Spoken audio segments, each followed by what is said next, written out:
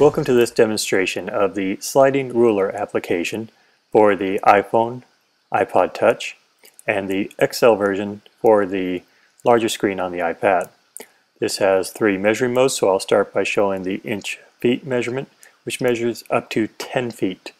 You line up the left edge of the tape with what you're measuring, hold down the object, lightly touch just the tape with your finger, and then as you move the iPad, out scrolls the tape, just like a tape measure, measuring far more than the 3-inch size of the iPod screen.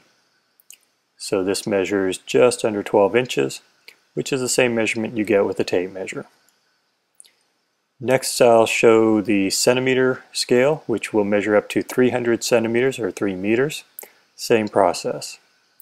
Touch and drag, and as we get to the end of the measurement, we have about 30 centimeters. Finally, I'll show the auto sliding tape measure. This can be handy if instead of moving the iPod, you want to move the object across the screen. So I'll do this in slow mode so you can follow it. I line up with any red mark. I'll go on the big ones, and then when I go under that green bar, I hit start. Now the trick is to move the card across the screen at the same speed as the red bars under it. I do it by lining up and watching the marks, maybe this one under the back bumper, or watching them line up with little things on the edge of the card until finally something that lines up at the back of what I'm measuring with the mark. When it crosses the red bar, I hit end. Now I get the measurement in both centimeters and inches, so in this case 5.05 inches is within better than 1/10 of an inch of the actual 5-inch measurement of the card. Now I'll show the same measurement on the fast speed. Line up the mark, start under the green, move same speed as the red marks, and then when the back one comes across, hit end. And this gives a measurement of 5.09 inches, which is within, again, 1/10 of an inch. So those are the 3 modes for measuring. I'll quickly do the same measurement with the iPad.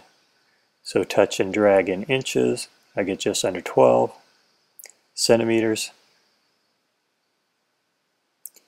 about 30. And then I'll just demonstrate the fast mode for the auto sliding tape measure.